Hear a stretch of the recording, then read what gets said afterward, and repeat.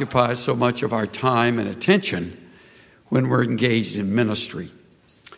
And the subject I have in mind today has to do with what is written about in the 15th chapter of Acts, the last several verses of that chapter, between two missionary journeys and between two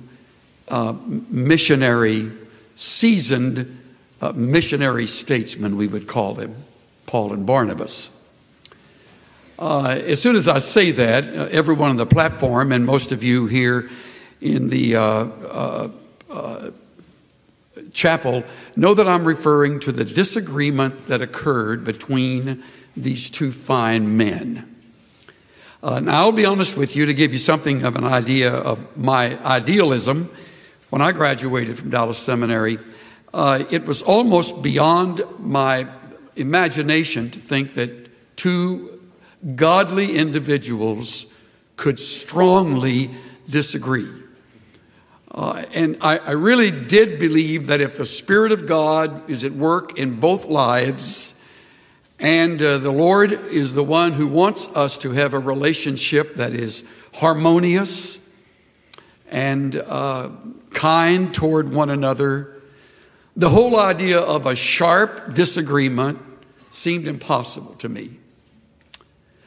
However, I have been engaged in the work long enough to know that you cannot work closely together over a lengthy period of time and have an honest relationship with each other without occasionally having times when you disagree.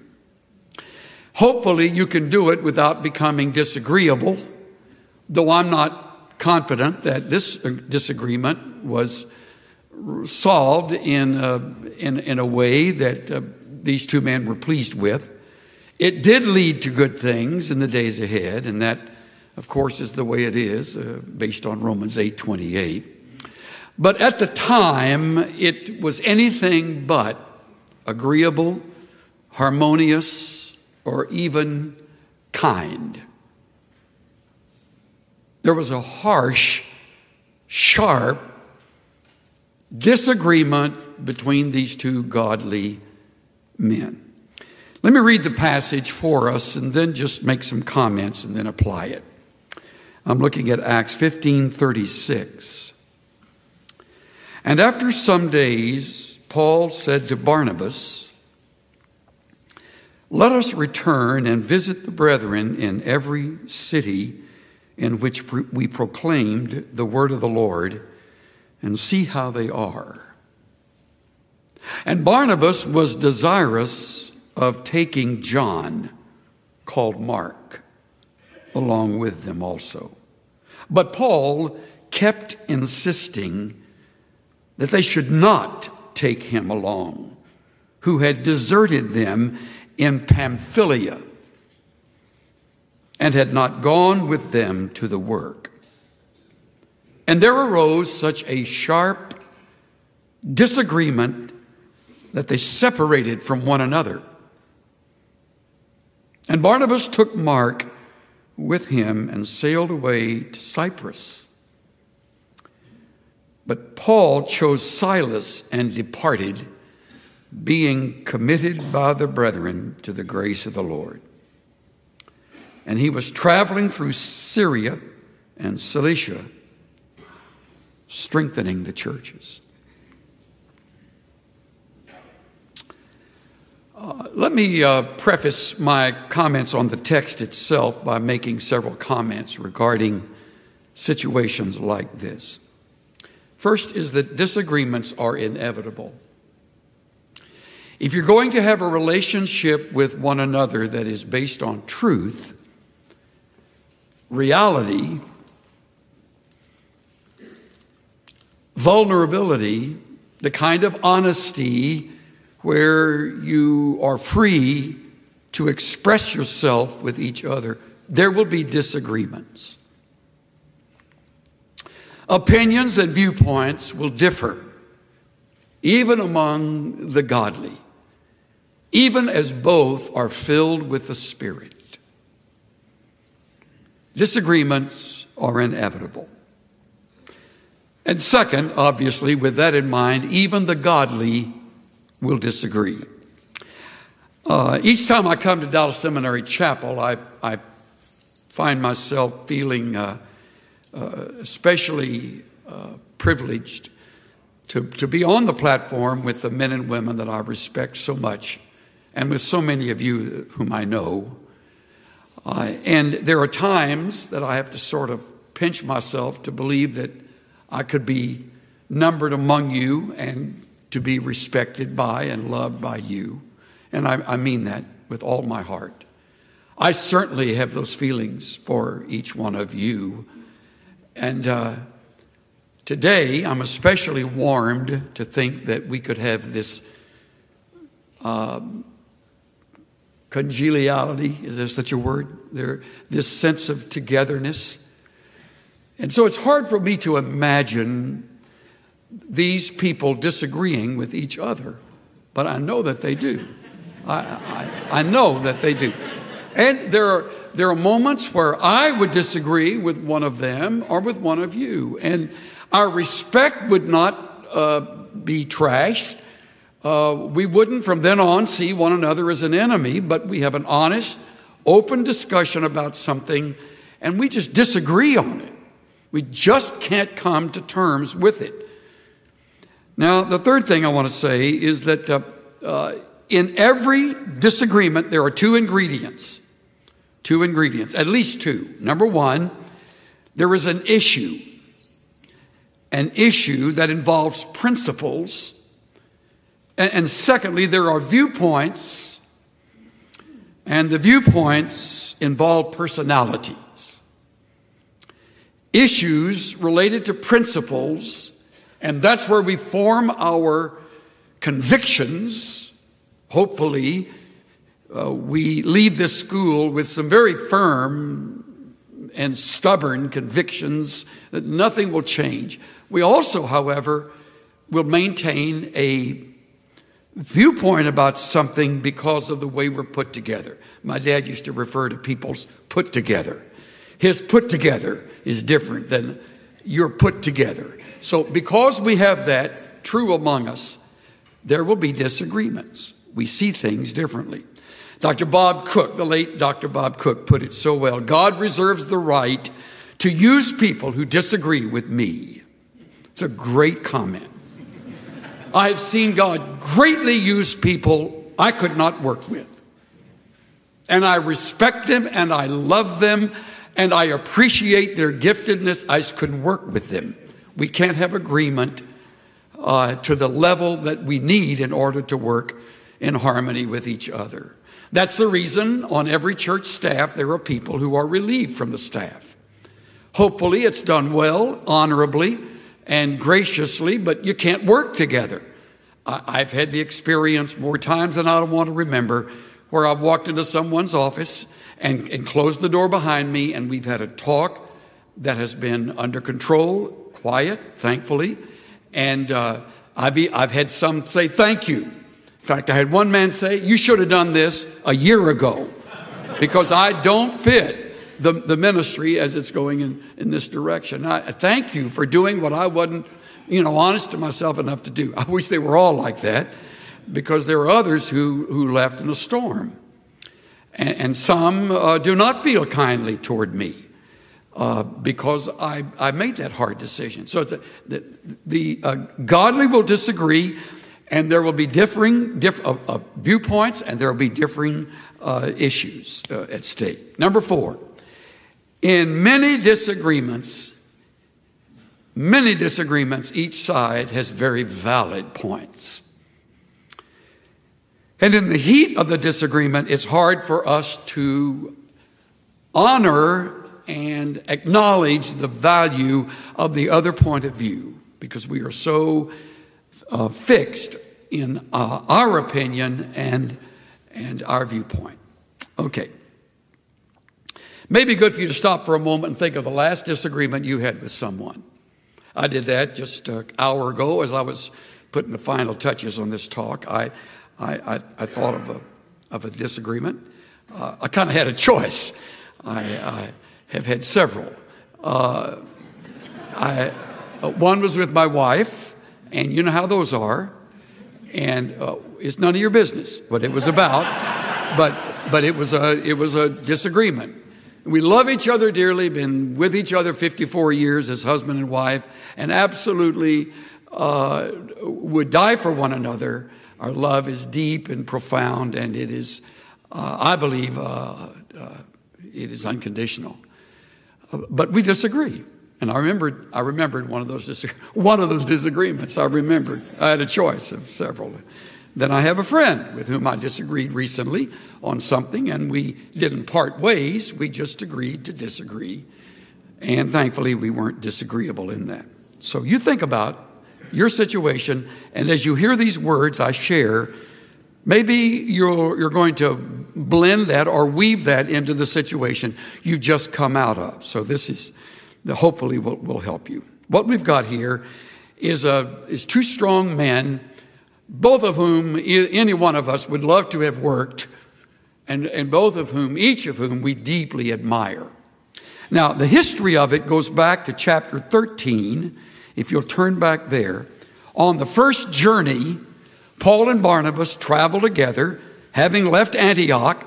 They make the journey, and verse 5 of chapter 13 tells us, when they reached Salamis, they're on Cyprus, when they reached Salamis, they began to proclaim the word of God in the synagogues of the Jews. And Luke adds, they also had John as their helper. Now, Luke is not yet in the group, so he refers to they, not we. He's not in the group until chapter 16. So probably gets his information from Paul. And they have John as their helper. John is a young Jewish convert, reared in Jerusalem, a godly mother who even had the church in her home and a great prayer meeting that ties in with Peter's life at the time. John has seen God at work. God has been reared. John has been reared well. This is the John Mark that wrote the gospel. This is young John Mark. So think of yourself as a young, perhaps older teenager or in your early 20s, and they've got John Mark with them who is traveling as their helper. He's not a spokesman. He's helping them. He's helping carry the stuff. He's helping with the work that's involved in a journey this rugged. Now they get verse 13, Paul and his companions put out to sea from Paphos, and they came to Perga in Pamphylia. You check the terrain and the geography. It starts getting really tough, as is true in every missionary trip. There are moments that don't look like the pictures that you had looked at earlier before you took the journey.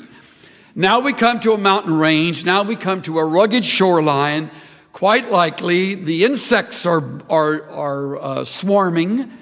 And maybe at this time, Paul falls sick, and there's some discouragement among even the two older men. And John, we read, John left them and returned to Jerusalem. End of the explanation. We so wish we had further information. Did he talk about it? Did he leave in the middle of the night? Did they discuss his struggle? One man is so practical, he even says, as an aside, the boy got homesick. I don't know how you knew that, but it's a possibility. I'm sure that was part of it. When you're young and you're that far away from home, I had a man write me who found himself at the tip of Africa. And it happened to be Ravi Zacharias. And Ravi said, as he stood there and watched the oceans collide, he said, I don't think I've ever felt so far from home as at that moment. He was away from his wife, and all of us have had that experience, not there necessarily, but you are in a place and it's not as you expected. And in the midst of the unexpected, something happens. And when you're young, in a hurried moment, you quit. Unless you're unusual and have great fortitude, you walk away. You leave.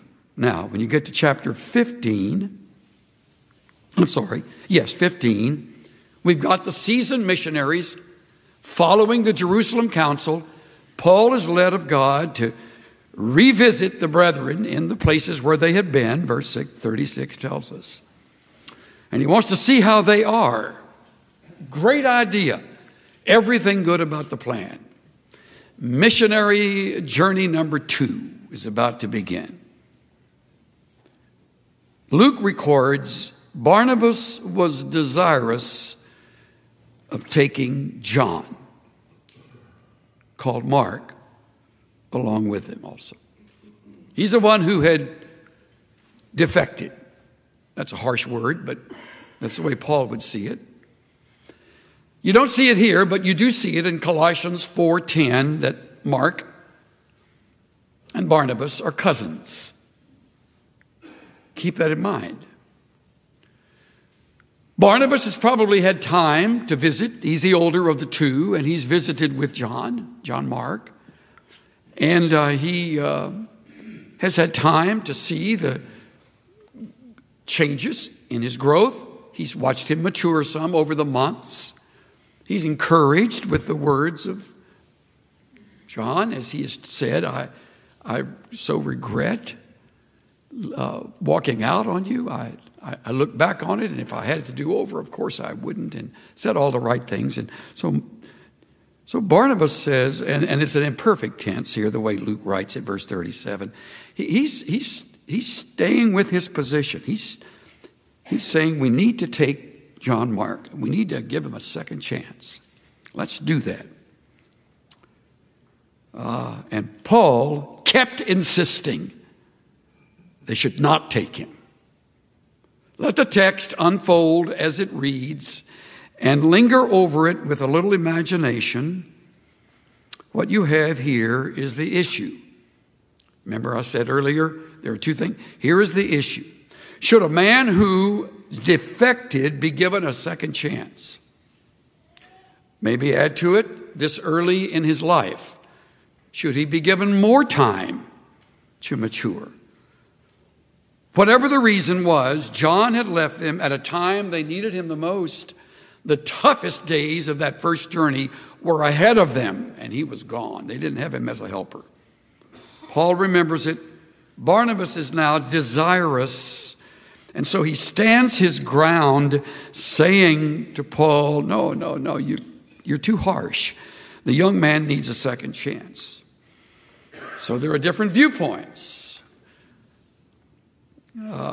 Paul keeps on insisting. The argument, I take it, is lengthy. Barnabas is looking at the man. Paul is looking at the principle more than the man. And it makes no difference why he left Barnabas. The fact is, he left us. And he left us when we really needed him. And I've seen his type before, he may have added. Guys like that don't change that quickly. Maybe even tossed in a verse of scripture. That often helps. Confidence in an unfaithful man in a time of trouble is like a broken tooth and a foot out of joint. As Solomon wrote, he may have said. I'm sure Barnabas could come back with his verse to justify the grace in his heart. Now, what interests me is verse 39. Spent more time on that verse than any of the others. There arose such a sharp disagreement. Okay, let's pause there. Paroxysmos is the term. It's the word from which we get our word paroxysm. Listen to several brighter minds than mine identify the word. The quarrel was heated, writes one man. It was a major disagreement, writes another. F.F. Bruce, a provocation, a sharp disagreement. C.K. Barrett writes, there was a sharp dissension. The disagreement was sharp. Exactly how sharp, it is not easy to say. The Septuagint carries the sense of to provoke, to irritate, to enrage. Same term. The conflict has strong emotional qualities to it. The conflict does. Same root word is used to describe Paul's reaction to the idols that he saw in Athens. His spirit was so provoked by what he saw in the multiplicity of idols, as he writes of it, or as he refers to it in Luke's writing in Acts 18. Darrell Bach, in a rather thorough work on this word, writes this: there arises a major contention between Paul and Barnabas. The term paroxysmos, when used negatively, describes anger, irritation, or exasperation in a disagreement. This is a major disagreement, writes Bach. Here is an example where a disagreement was so great, the ability to work side by side was affected.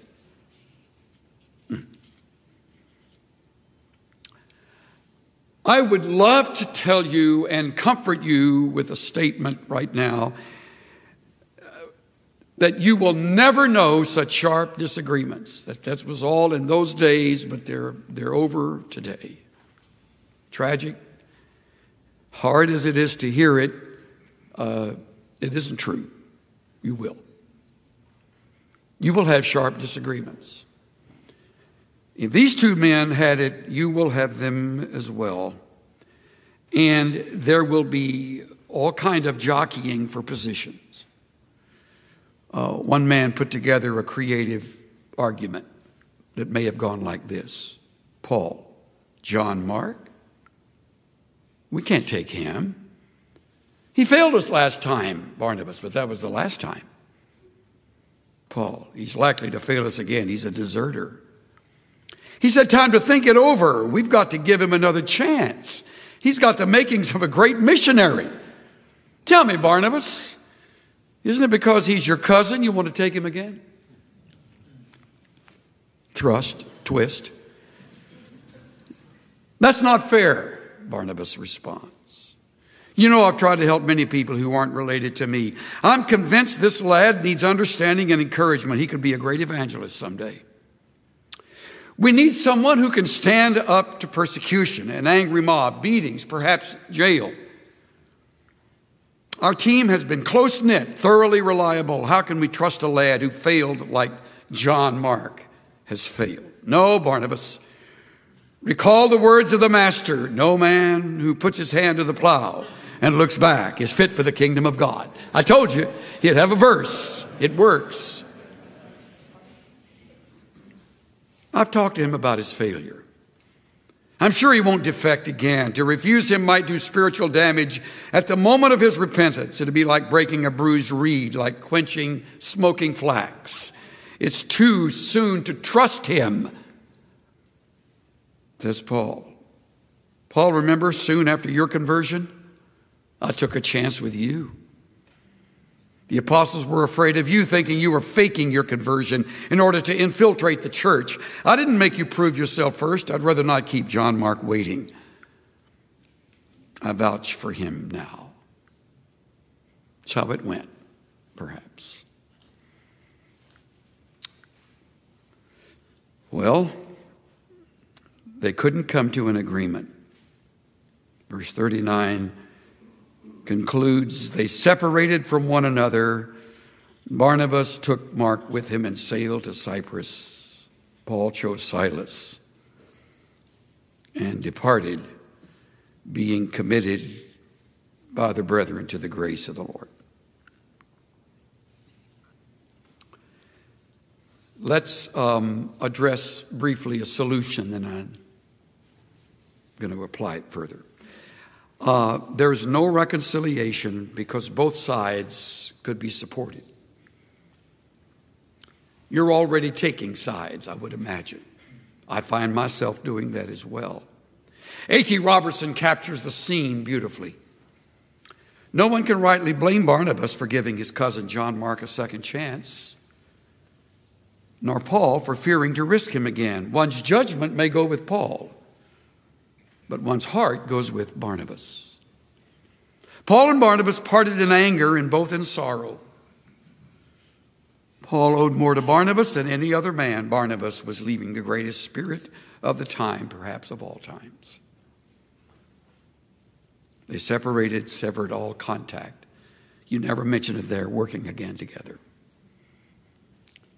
Handed to Paul later in his ministry, he asked for Mark to come. In fact, in his last letter, on his last words, he says to Timothy, come before winter, bring Mark with you. Mentions even that he's profitable to me for ministry. So Paul came around. Thank the Lord for the passing of time and a little bit of wisdom that comes with age. So what do we say? Well, I think there are 4 lessons. Let me see if I can limit it to that. Number 1, when in disagreement, work hard at seeing both viewpoints, not just your own. And a good passage to refer to while you find yourself in a lingering disagreement is Philippians 2, 3 and 4. Look not only at your, we would say today, your own viewpoint, but the viewpoint of another. Do your best in the midst of a disagreement to see the other viewpoint. Second, when both sides have good support, and they usually will, seek a wise compromise. A man named Flynn suggests this compromise. Listen to this. Could Paul or Barnabas or both have developed a reasonable compromise? Giving in would not have meant heresy, for no doctrine was involved here. Could Paul have said, we'll tell him he's on probation. If he doesn't work out the first month, we'll send him home again. Or perhaps Barnabas could have conceded, we do need dedicated workers on the team. Let's give Mark a minor assignment to see how he does. In the meantime, we'll start our journey, and if we hear he's measuring up, we'll send for him to join us along the way. Couldn't they have agreed on a contingent plan? I need to warn you that it is easy when you are trained in a very conservative school and you are taught by very strong-hearted, careful students of the Scriptures, using the teaching is the very Word of God. It is easy to leave feeling you have the answers at every point.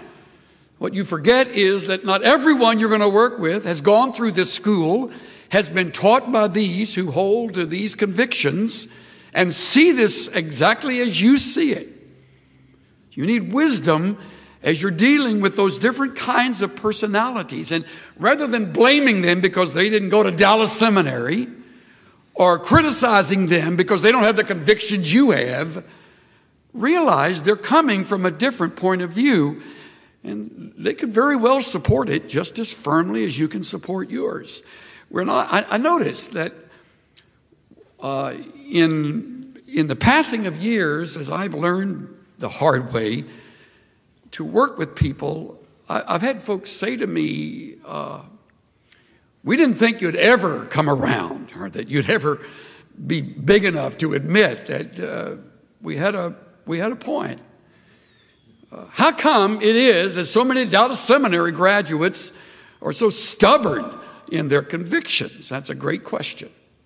What they're concerned with is the way we go about disagreeing. People who respect us don't expect us necessarily to turn and agree with them at every point, but they do expect courtesy, and they do deserve that.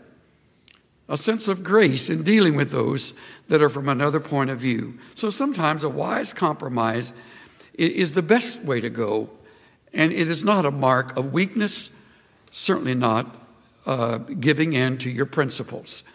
You're working on the relationship as well as the principle at stake. Here's the third. If the conflict persists, care enough to work it through rather than stomp out. If the conflict persists, care enough to work it through rather than just stomp out. Determine now that you will never slam the phone down on anybody. You will not slam a phone down on anybody. That is an insult to the person you've been talking to. Determine, and this is especially helpful in a marriage, that you won't give the person the silent treatment. Man, we can do that. We may not verbalize it, but we just don't talk for a day and a half. We eat in silence, and we go to bed side by side, but back to back. Don't let the sun go down on that kind of wrath. Maybe you had every reason to be angry, and we're commanded to be angry, however, not to sin.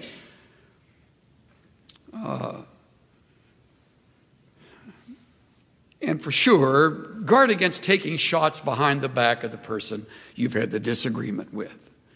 Christians can be the worst in the area of gossip.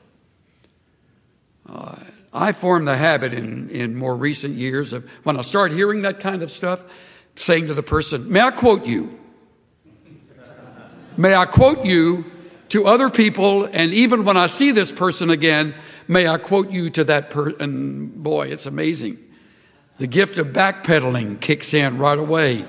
Well, why wouldn't you say that to that person? First of all, I can't resolve your conflict. I may make it worse because I'll be tempted to take your point of view because you will convince me. Be careful about taking shots behind the other person's back. Fourth, and I do mean it finally, if it cannot be resolved, graciously agree to disagree. And sometime even agree to separate. Agree that we cannot work together. Agree that there cannot be an ongoing relationship between you and your coworker, and you say that that's it. We've worked at this long enough to know that we're not going to resolve it, so we will agree to disagree. If it's any help for you, just as the second missionary journey became very successful, sometimes a separation is used of God in a magnificent way to spawn another realm of ministry. How many schools began because of a sharp disagreement with the mother school, the original place where the group was working together? And in the heat of the battle, the people determined we can't keep working together. And another school is formed some distance away.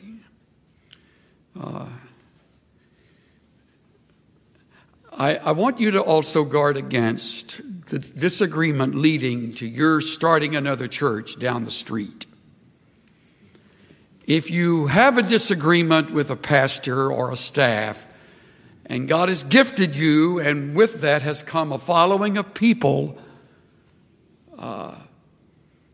don't yield to the temptation of listening to the people who follow you, that just a few blocks away there's an empty building and it's available and we can start our own stuff down there.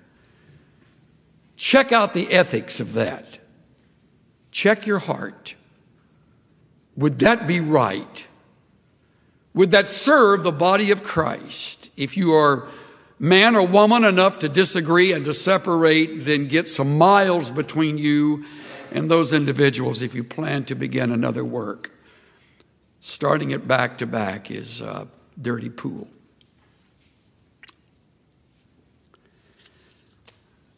I was serving alongside another individual many years ago, and there was in that particular church, there was a growing group of people who were in disagreement with the way the church was going. And for some reason, they thought I would be a much better answer than the one who was serving as the man I was answerable to. And I'll never forget it, one evening, several of these people came over to visit with us, and they said to Cynthia and me, okay, we got a surprise for you. And close your eyes. So I closed my eyes, and we heard paper crinkling, and the next thing we knew, a bag was put over our heads. never been kidnapped before. And so they marched us out. I said, don't peek, don't look. So they got in the back of the car, and we drove and drove and drove. I've never told this story before, so bear with me here. We got there, and door open. Okay, hop out. We got out, walked over. Didn't know where we were. Okay. They walked me over here and said, okay, stand right there. All right. Whew. Bag came off. I find myself in an empty, abandoned church, standing behind a little lectern. And they said, this will start our new church. We got everything. We got a preacher, got a pulpit, got a building. And broke my heart. In fact, I used it as an opportunity as we sat around a circle that night. I said, man, I know you really are concerned, but I want you to know this is not the right thing to do. If there's a disagreement, this is not the way to solve it. Let's not do this. Let's don't go there. First of all, I would never do this. And second, you need to really check your heart. Because if you're going to deal with a disagreement, just moving a few miles away and continuing on is not the way to go about it. You owe it to yourselves, and you owe it to the man that I serve and honor to work it out with him. And I'm not available to do this. I don't know if you'll ever be in a situation anywhere near that, but learn from that experience. Thank the Lord I handled that one right. I wish all my stories ended that well. I have not been nearly that heroic all through my life. And I've succumbed to gossip. I have succumbed to saying things behind people's backs. I have not resolved every conflict wisely, which makes this passage all the more meaningful. You know when I thought about this message? Last Sunday night, our children's choirs sang, and they sang the Christmas program. It was beautiful. And one of the lines was the lines from the angels, and all the little angels were standing this tall. They were great. Their little halos, one put hers on backwards. Another one, one fell off the platform. That's the cutest thing. They were all up there. Fallen angels. And out of their mouths came peace on earth among those with whom God is pleased. Keep the unity of the Spirit in the bond of peace. Do that. It's part of your calling. Okay? We need the Spirit of God to enable us to do that. Father, thank you for a few words of counsel for all of us. They may apply to a home where there is a conflict with a husband or a wife. They certainly do apply in relationships, maybe at work, where some of these men and women are fulfilling their responsibility in their occupation. They can occur in a school where there is a disagreement with fellow classmates. So we pray that you would fall in a fresh way upon us with a reminder that this is Christianity at its best.